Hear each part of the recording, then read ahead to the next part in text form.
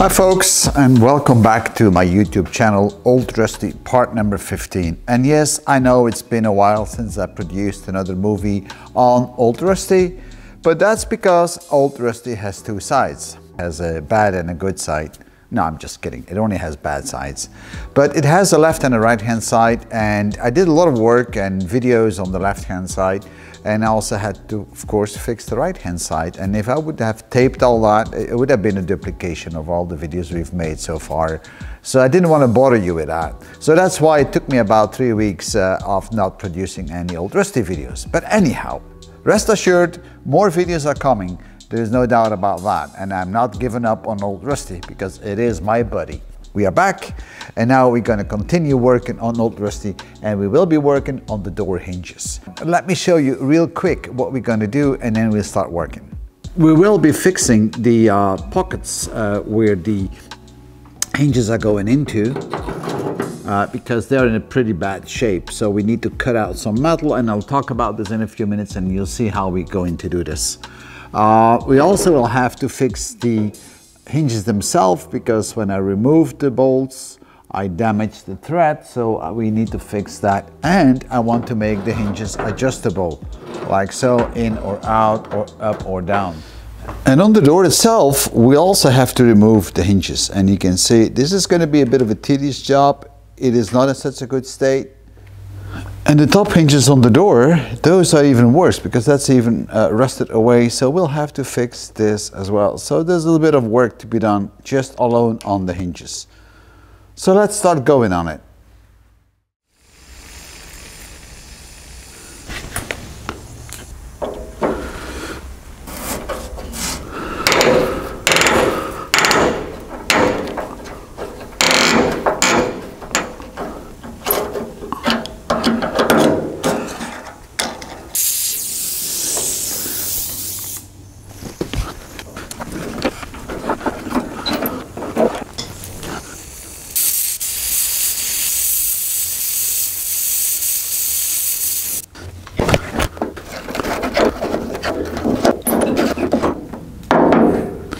So we got real lucky by removing this part. It doesn't always work like this, so I'm happy. So now let's do the next one. We were real lucky with the bottom part. We were able to get bolts out with heating them up, but the top part I tried the same thing and I can't get them out. So now I will have to drill them out. I don't have a reverse bit, so I'm going to use a normal bit, drill a hole in it, and then try to get the top off because I've seen the bolts are a bit concave, so maybe I can get them drilled out that way without damaging too much of the thread underneath. Drilling it out is always a bit hard, especially with a slotted screw or bolt, and you know the bit is jumping around, so I'm going to try to level it up a bit.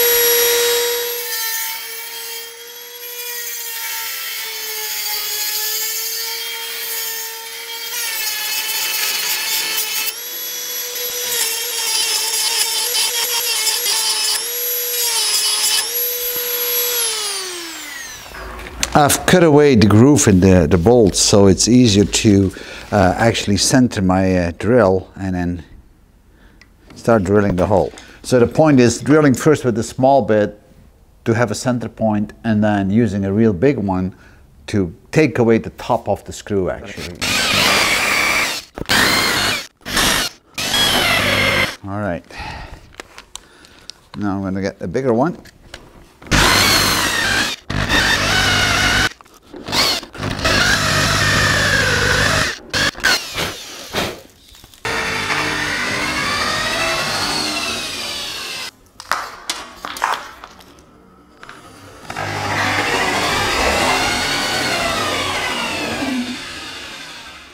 So that's it, guys. We still have to drill those holes out, but that's easier on a column drill. So the point is really, if you have to drill out bolts that are broken off or whatever, don't use a bit which is too big because you're going to damage the thread. And grind it off first, and then make sure it's a flat surface. Use a center punch to mark the center of that bolt, and then use a bit which is a bit smaller, and then gently drill it out.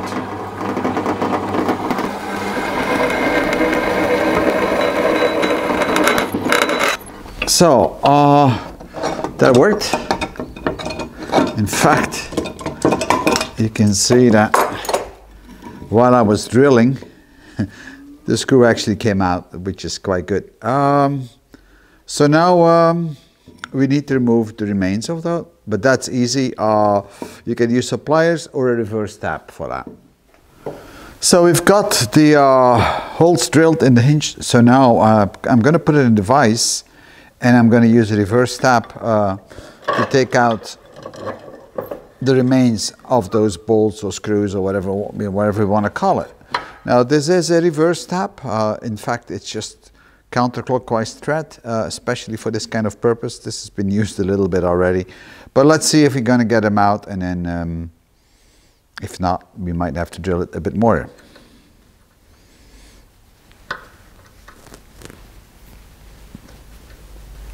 No, it's coming already, so that's good.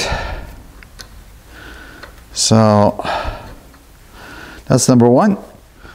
So with the holes drilled out, now we need to clean up the thread, and that's what I'm going to use. I don't know what you call this, but something to pull new thread with. And I already checked the size, so you also have to make sure it's the right size. And now we're just going to put some WD-40 on it, because that always helps. And if this was not falling out of it, it would be good. So let me put it back in, and we can start going. Guys, this is not a very expensive piece of kit I have here. I got this very cheap, and it feels like it, but it works. So let's start turning it. So there we go. That feels good. So we've got proper thread on this one. All right, now we do the other one. That's going to be a little bit more tough. And it's going to be a little bit tough in the beginning to get it in. But once you got it going, it will pull itself in it. And you got to make sure you put it in straight. There we go. All right, guys, so far we took the hinges off. That was a little bit of work. We re-drilled the holes. We put new thread on, or we cleaned up the thread of the hinges. So now it's time to actually start fixing the pockets where the hinges are going into. So let's do that now. So the next thing we're going to do is actually fix this whole area. And as you can see, it's two layers of metal. There's the outer piece of metal, and below that there's a second layer. So we have to peel that off, like peeling off skin. I almost feel like a surgeon. Otherwise I can't weld, because I have to weld back in two pieces. And once we've done that part, then I will start putting in the hinges. And the hinges, when they go in, I want to make sure that I can adjust them in a sense that I can get them more out or in, or more up or down. So I can move the door up, move the door down, move the door in or out, and actually tilt the door like this as well. And I hope that on the door itself, when the part of the hinge that is going to the door, which is this part, I will have some play as well, because I'm going to make it as such that actually the bolts that are going into the holes are smaller than the actual holes in the metal plate. So then that allows you to have a few millimeters of play. So that should be an easy way of fixing all this. All right, so let me start marking this, and then we'll start cutting it off skin by skin. I think I will start cutting it off over here, and we'll cut it over there, and we'll have to drill out a spot weld. I think there is only one spot weld left, but we'll see. And then I probably will cut it along, not sure, I think I will probably cut it along the edge like this and weld it over here, cut it like this and like that. And then I'll see what I do with this part. I may just weld it up and see how bad or how good it is.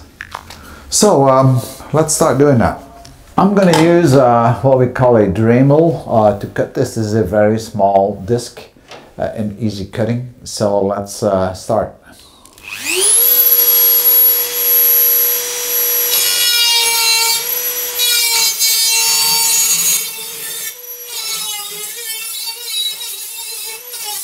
I only want to cut through the first skin. I don't want to cut through the second layer.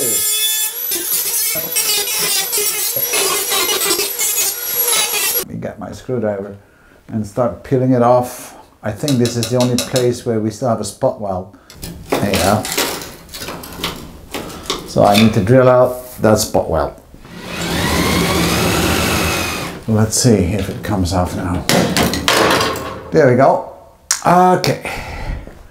So now we can see the inner panel, how good or bad it is, and it's full of rust. That's pretty bad. So let's clean that up.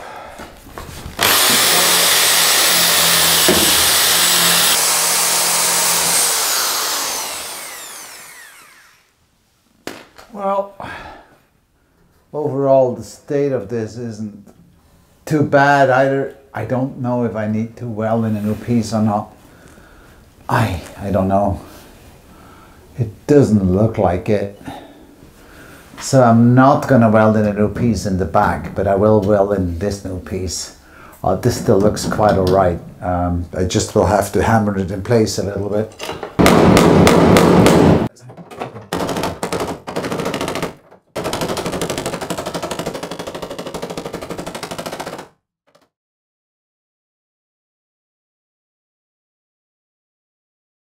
This is all very thin metal, so I'm going to try to be to weld it up. So this part I'm not going to throw away. This is something I'm going to use for my model, so I can actually put a new piece in. All right, so let me start cutting this piece of metal, and then we'll clean this up a little bit more, and then we can start welding. I've built this little metal plate. It's just a flat piece of metal, and I drilled the holes in it for the screws, but I made them a little bit bigger, so that will allow me to move the hinge, you know, back and forth a bit. See, now I have play up and down and left and right, so now I can adjust the gaps on the door a lot better than before. So I'm going to start welding this in place now, and that will then be finished. The red stuff, those are magnets. It's very handy stuff to keep a sheet metal in place for welding. So let's start welding.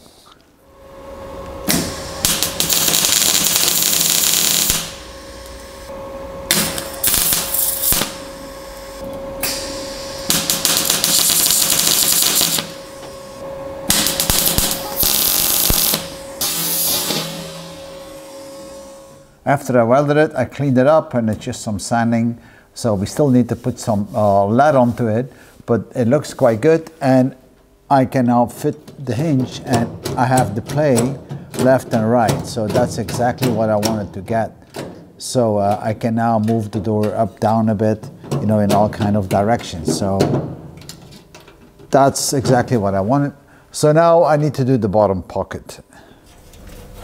So the bottom part isn't much better than the top part, but we'll cut it along this line, and we're going to cut it along this line.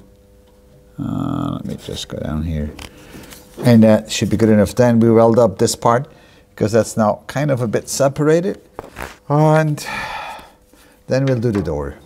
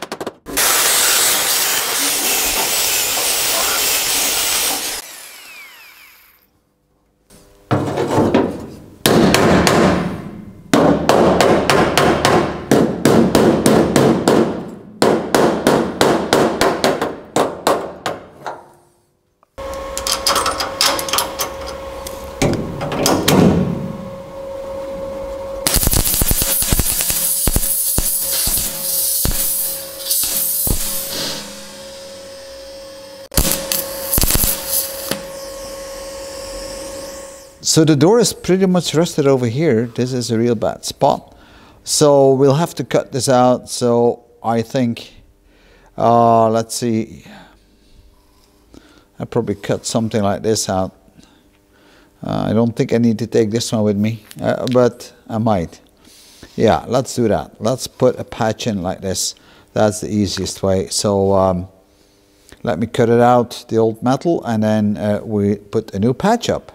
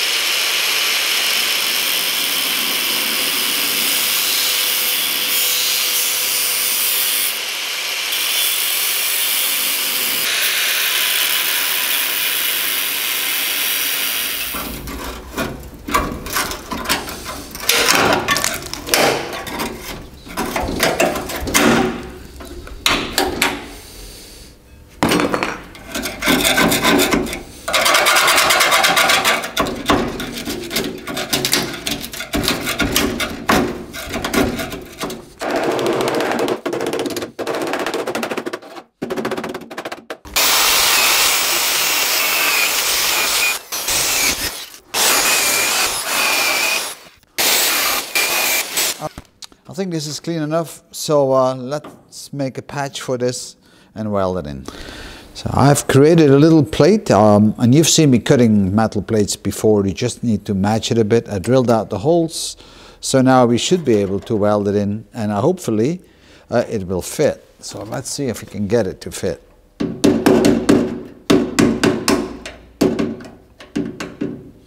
Yeah, that looks good. I might have to push it a bit that way. Not too much.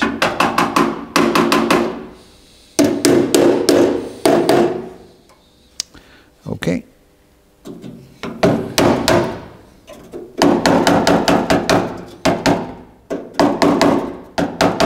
I know screwdrivers are not made for this, but this is an old one, and I use it for all this kind of work. So this looks quite good. So now we can actually weld this guy in. This is not a very clean weld, and it's pretty hard welding on this old material, but I'm going to clean it up and see if we have to go over it again.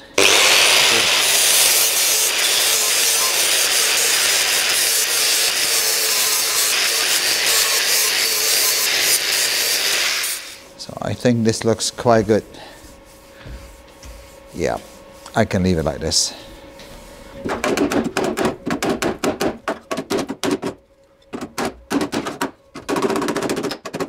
All right, so I still have to weld the edge.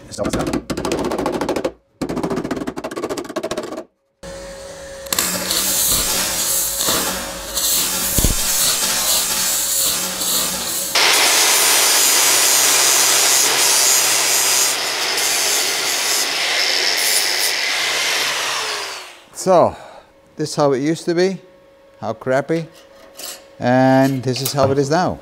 So folks, we're coming to the end of the video. We fixed the pockets for the hinges. As you can see now, we can move them nicely. We did the bottom part, and we also fixed the door. You know, the door, we had to patch in some metal, and that's what we've done. So we cut out all this old metal, yeah, and we can throw that away. I don't need it anymore. And it might have been not that exciting, this video, but that's the kind of work you have to do in old cars. It's a lot of patchwork sometimes, and it's not always very interesting. It's all preparation work. Next we will start building the sills actually. Now that will be more interesting, because then I will mount the door, line out the door, and I will start the bottom sill. Now that's going to be a bit more complicated and probably more interesting. One thing I forgot to mention to you while I was working, and I just thought about it. If you're having a steel brush on your drill, then typically it turns clockwise, and after a while the hairs on the brush are kind of bent in one direction. The good thing is, if you can reverse your drill, then it's going to turn backwards, and then you can use the brush again. In the beginning it's going to bite very hard, but it straightens up the hairs again, and that works pretty well. Try it out. It's really worthwhile doing it. I keep doing it all the time when I'm kind of cleaning up areas. So let me show you. Now it's set reverse. See how it bites? That bites real well. Now I'm going to put it forward again. And you'll see.